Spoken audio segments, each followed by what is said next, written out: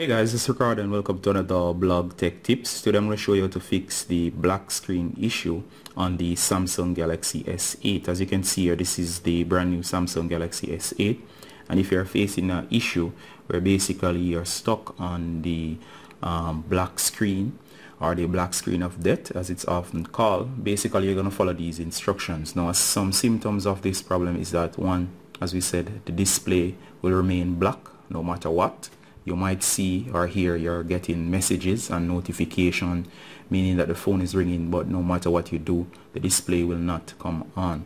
The LEDs might flash and so on, and you can know that the phone is working, except that on screen you will see nothing at all. So if you're facing a similar issue for whatever reason and you're experiencing the black screen issue, you're just going to follow along in these instructions to basically help you to get out of the black screen. Now, first thing I want you to do, guys, is, one, you're going to hold down power plus volume down, and you're going to hold both buttons until the device basically comes on.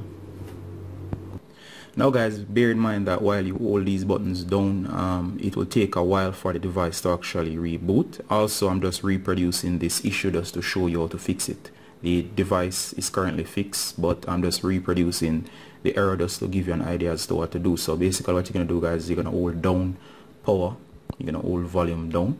So I'm going to hold both of them. Don't worry, a screenshot will be taken, that's normal, but do not worry, your display might not come on. As I said, I am only reproducing the issue, and as soon as you see the Samsung logo, guys, just let go. Alright, it might take 30 minutes, sorry, it might take 30 seconds, it might take a minute, might even take 2-3 minutes or so on for your device to come on, depending on what's happening with your device. So no matter what, just go ahead and do not let go of the power and volume down. And as you saw, guys, the phone should reboot and things should return to normal. So what's gonna happen here is that you will be able to see again and your display should be working. Right, so you should be able to log back in, and of course everything should work as it should. Alright, so if this was helpful, guys, please just go ahead and give us a thumbs up. This has been a quick video just showing you how to fix the black screen issue or the black screen of death on the Samsung Galaxy S8 or S8 Plus.